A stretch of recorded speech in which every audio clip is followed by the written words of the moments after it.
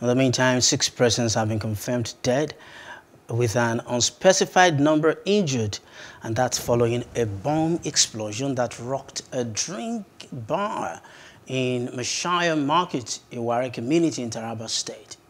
The blast occurred on Tuesday. A visit to the scene of the incident revealed blood stains on the floor and a shattered local drinking joint.